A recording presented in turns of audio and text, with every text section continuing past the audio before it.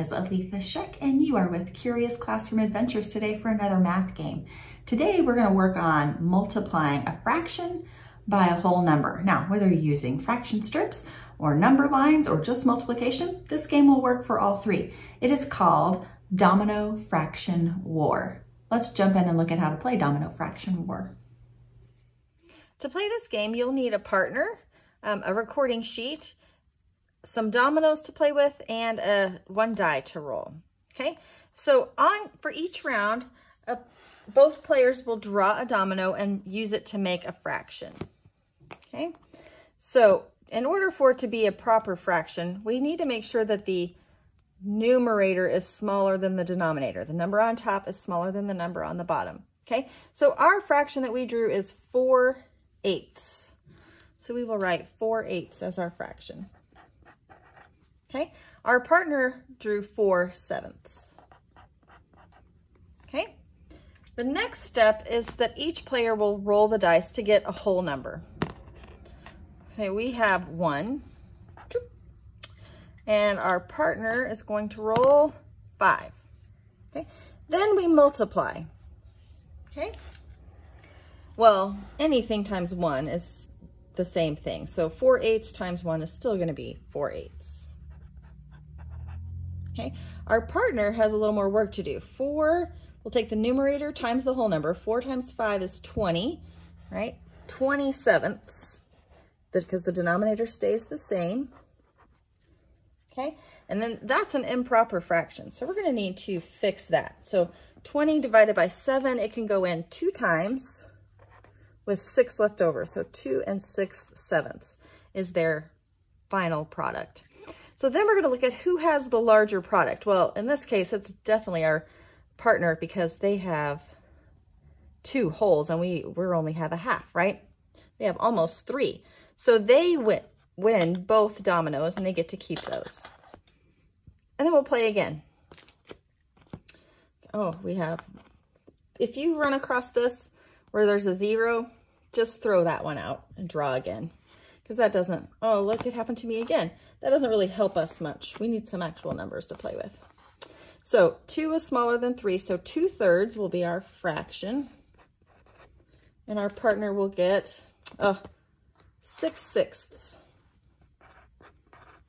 Okay? Then same thing.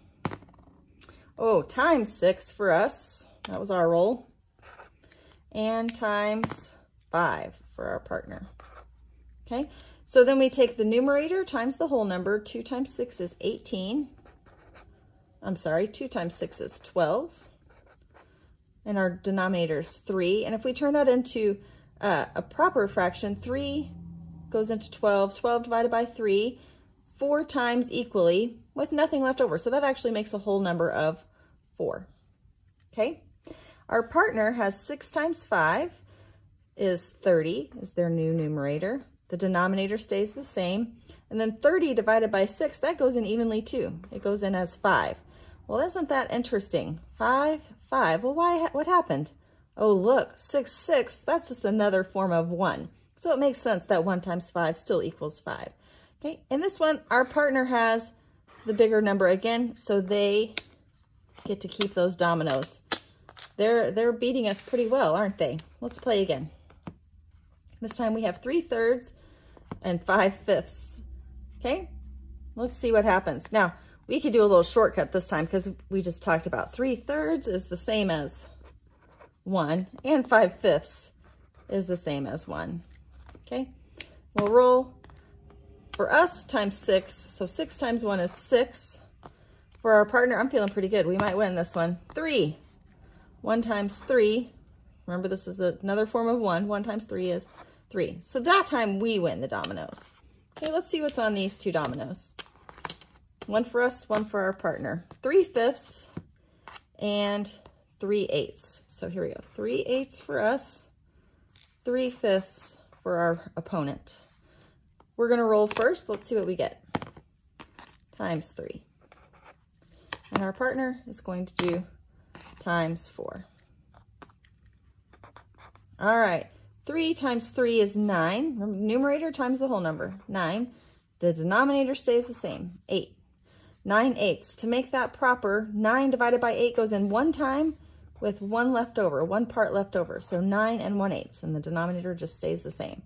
Let's see what happens with our partner's math problem over here. 3 times 4 is 12.